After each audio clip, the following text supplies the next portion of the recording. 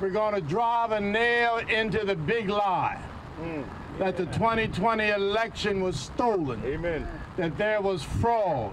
New at 6, Georgia faith leaders gathering at a Metro Atlanta Home Depot store calling on the company to join their effort to turn back the state's election law. Each of the leaders held 3 nails in their hands to help drive their 3 main points. The leaders invited Governor Kemp to debate SB 202. The governor has said on numerous occasions that Georgia's new law expands access to voting, but Bishop Reginald Jackson disputes that claim. The group spent minutes walking around the store and then came outside to pray at the exit door.